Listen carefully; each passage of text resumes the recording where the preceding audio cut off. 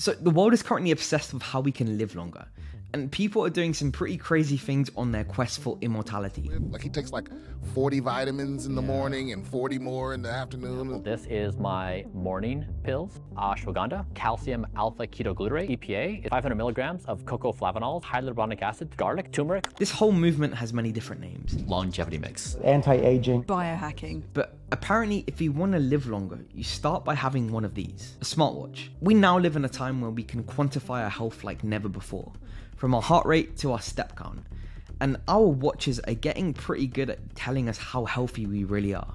But it seems to me like the world has gone crazy trying to hyper-optimize their numbers without even knowing what they mean. And I've become the most measured person in history. If you're using like MyFitnessPal or Chronometer, it can actually write your nutrition data. This man is spending $2 million a year to reverse aging. How many supplements do you take every day? Over 100. I don't get 8 hours of sleep. Am I going to die? I said, well, I can assure you, you're going to die. More data just means more health anxiety. And I just logged what is potentially the best sleep score in human history. So I thought I'd get down to the bottom of this and find out what really is the most important number for our health. The health metrics I'm going to focus on are heart rate, step count, and VO2 max. So I'm going to give each metric a score out of 10. So that's 5 points for how much it can tell us about our health, and 5 points for how reliable the reading on our smart devices actually are. At the end, I'm going to count up the score and then crown the most important number for our health. Let's start with talking about arguably the most important organ in our body, the heart.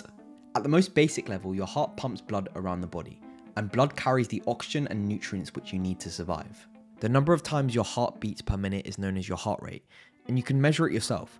Just place 2 fingers on your wrist like this, feel for your pulse, and then count the number of times your heart beats in a minute. It's widely accepted that a normal resting heart rate is between 60 to 100 beats per minute, and for centuries doctors have used this as a way to assess a person's health. For such a simple number, your resting heart rate can tell us so much about your health and fitness, but can it predict whether you're likely to live longer? Well, this analysis looked at a total of 87 different studies and found that actually yes, it can. This graph shows how your risk of dying changes as your heart rate increases. The study found that for every 10 beat per minute increase in resting heart rate, your risk of dying increased by 17%. The data in this graph looked at something called all-cause mortality, which is your risk of dying from any disease. But the study also pointed out that a high resting heart rate puts you at risk of cardiovascular disease, stroke, and even cancer. And these findings were also supported in other studies. So this is a really important reason to try and take measures to lower your resting heart rate. But you can actually learn so much about your health from your heart rate during exercise too. It's recommended that you should do at least 150 minutes of moderate intensity exercise per week. Most people focus on trying to get 150 minutes of exercise in the week, but forget that doing the right intensity of exercise is just as important. One study followed over 1,000 joggers for 8 years and found that a slow to average pace jog for 1 to 2.5 hours per week was associated with the lowest risk of dying. But those that were running at a higher intensity for a longer duration per week actually saw an increased risk of death. So we need to work our heart just the right amount, but one person's light workout might be someone else's strenuous. So how do we know what the right exercise intensity is for ourselves? Well, you might have heard some of the longevity gurus talk about zone 2 cardio. I mean, historically, I've put in 14 to 20 hours a week into cardio. When I'm in zone 2, I can spend the entire 45 minutes on a phone call. Remember, 80% of my training volume is at zone 2. Really, all this means is that when you exercise, you're keeping your heart rate at around 60 to 70% of maximum, or otherwise moderate intensity. You can calculate your zone 2 heart rate range by firstly working out your max heart rate. A rule of thumb for the average person is 220 beats per minute minus your age. So as a 23-year-old, I can expect my max heart rate to be around 200 beats per minute. This means that my zone 2 cardio range would be between 120 and 140 beats per minute. You can then track your heart rate whilst exercising and adjust your workout intensity accordingly to keep your heart rate in this range. So overall, as a predictor of longevity, your heart rate can tell us so much about your health. And so for this reason, I'm scoring it 4.5 points out of 5. But actually, how accurate are these at measuring your heart rate in the first place? Well, the research suggests that it really does depend on the brand and model of your watch. This study looked at 6 different smart devices and compared the heart trackers with gold standard medical equipment. It found that the Apple Watch, Whoop, Polar and Oura Ring were fairly accurate in their readings, whilst the Garmin tended to underestimate and the Somfit tended to overestimate.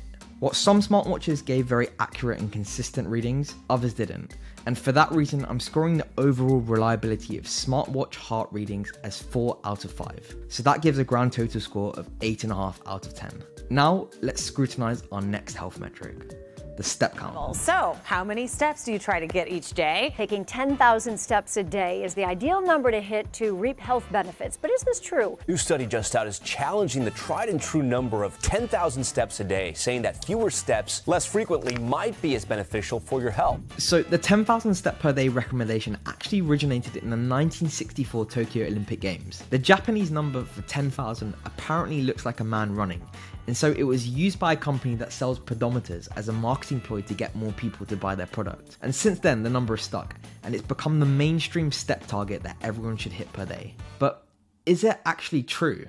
Well, this study on nearly 80,000 people in the UK found that the Japanese might have been right. If we look at this graph,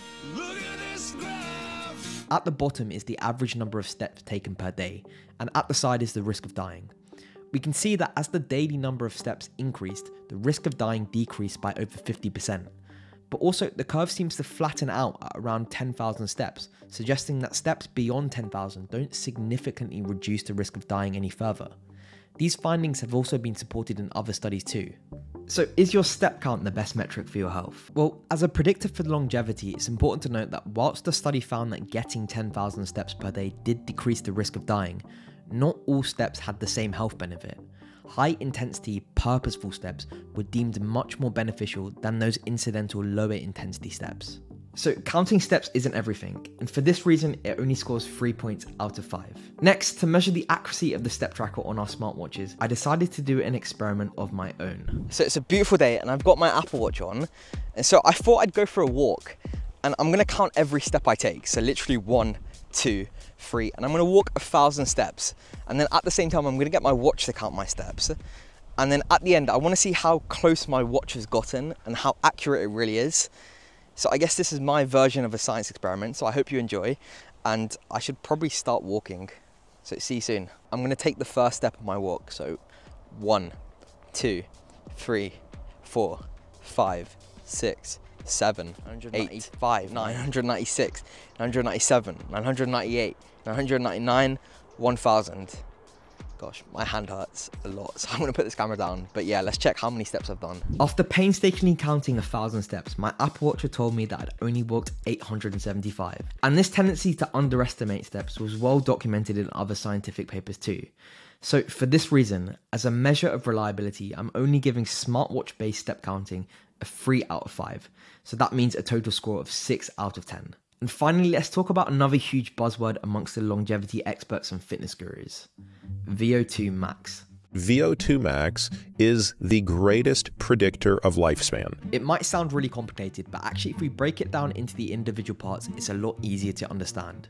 V is for volume, O2 is for oxygen, and max is for maximum.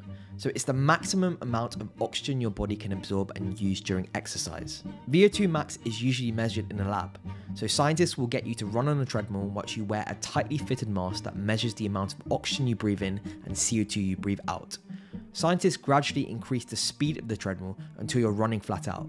At this point, the measurements from the gases in your mask are then able to be used to calculate your VO2 max.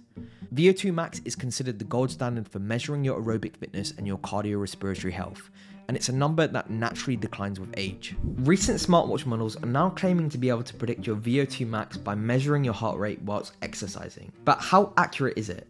And is it a number worth tracking? This study measured the cardiorespiratory fitness using VO2 max of over 120,000 people. The individuals were placed into 5 different groups based on their VO2 max and fitness level, and were then followed over 10 years. It found that as VO2 max went up, the risk of dying went down, and those with a low VO2 max had a significantly lower survival probability over 10 years in comparison to the other groups. And these findings were also replicated in a similar study, as well as all of these too. So the evidence is very established. The better your aerobic fitness and VO2 max levels, the greater your chance of living longer. And so for this reason, VO2 max as a predictor of longevity scores 5 out of 5 points. But can you trust this number on your smartwatch? In my research, I found only one high quality systematic review that tried to answer this question. This graph shows the results. The bottom shows the brand and the name of the watch tested, and the side represents how close the smartwatch reading was to the lab-based test. The closer the dots were to the red line, the more accurate the smartwatches were. And for context, the vertical lines running through each dot are error bars and tell us how uncertain the measurements were. The longer the line, the greater the uncertainty around the result. We can see that different wearable devices vary wildly in how accurate they estimate VO2 max.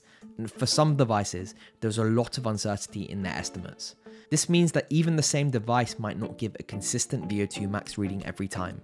For this reason, I'm only scoring the smartwatch VO2 max reading a 2.5 out of 5, giving a grand total score of 7.5 out of 10. And there we have it. If we tally up all the scores, the best number to track on your smartwatch is, in my opinion, your heart rate.